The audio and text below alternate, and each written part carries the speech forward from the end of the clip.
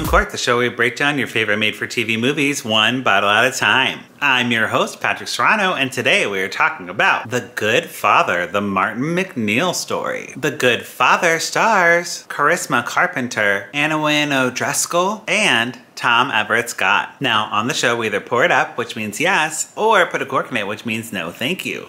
So, what are we gonna do to this movie? Pour it up! Now, if you haven't seen the movie and you want to avoid spoilers, you're going to want to go ahead and press pause and come on back, because I'm going to do a quick little recap starting now. Martin MacNeill appears to have it all. A beautiful wife and children, and he is a pillar of his community as a medical professor. His wife, Michele, doesn't think everything is so perfect. He's never here anymore, and he's always going to the gym. Well, you know Dad, he always likes to look good. I know I shouldn't talk to you about this, but I don't feel like I have anywhere else to go. I think your dad's having an affair.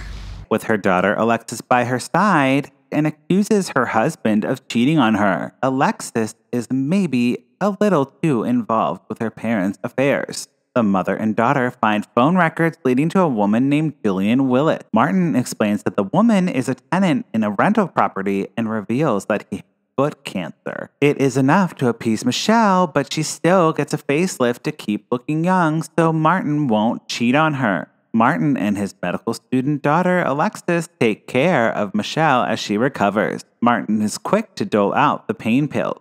Alexis is reluctant to leave her mother, but has to go back to school. She is barely gone for a few hours before getting a call that Michele is dead. Alexis comes back home to help take care of her kid sisters. Alexis notices that her father is becoming increasingly paranoid and anxious to get her out of the house. Martin is insistent on hiring a nanny and conveniently runs into an old patient who happens to be a nanny. Martin hires her on the spot and moves her into the home. The woman's name is Gypsy, and she has little interest in taking care of the children. Then Aunt Linda, Michele's sister, shows up to warn Alexis that Martin is a liar. She looks into the foot cancer thing and finds out that Martin was faking. Aunt Linda also shows Alexis some documents about Martin's criminal history. He was arrested for fraud and tax evasion. Alexis tries to stay in the family for the sake of her sisters, but is sexually assaulted on a trip to Disney World. She tries to get a social worker to remove the children from the home, but without filing a police report, there isn't much that the social worker can do. Alexis and Aunt Linda go to the police, who aren't helpful either. No one will believe Martin is capable of the things they are accusing of him because he is so notable in the community. Martin and Gypsy are over the kids and try to send them back to their home country. They are adopted, and that's problematic. It ends up being a fake passport that takes Martin and Gypsy down. They are both arrested. Police decide to reopen Michele's case, and then Nancy Grace gets involved. Martin is found guilty of first-degree murder, and Alexis is rewarded full custody of her sister. And that is The Good Father, the Martin MacNeill story.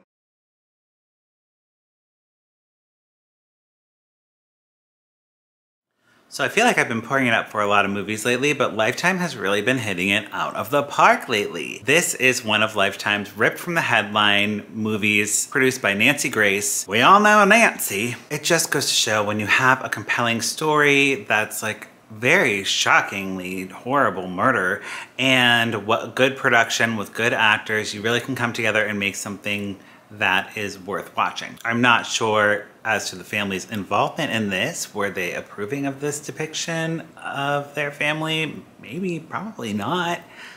But it was a good story, and I think an important story to tell. This movie left me with so many questions. I really just can't believe that it's actually true. Like the husband, doctor husband, med school daughter, taking care of their mother who's recently had plastic surgery. Like, this should not have happened. She should not have been murdered in a bathtub like this.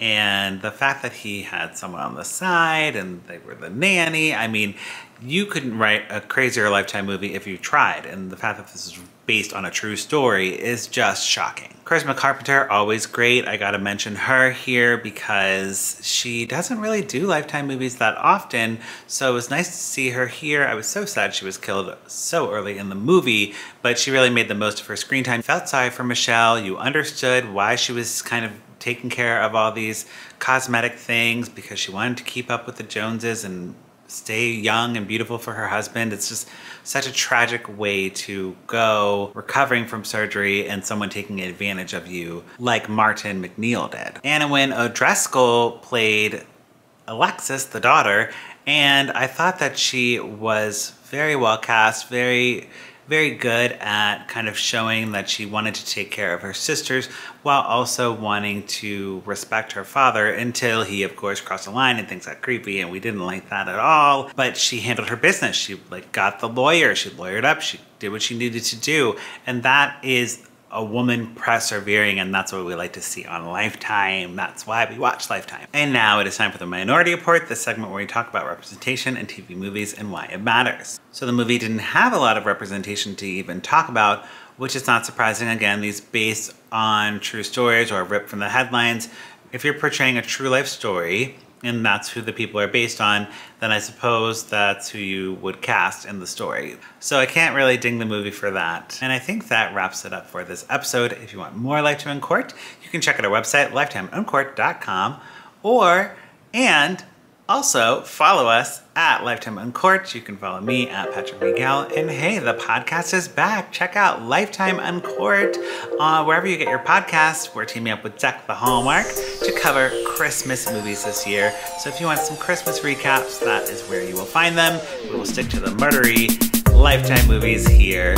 And yeah, tell your friends, subscribe to this channel, donate to our Ko-fi page, and we'll talk to you soon. Okay, bye.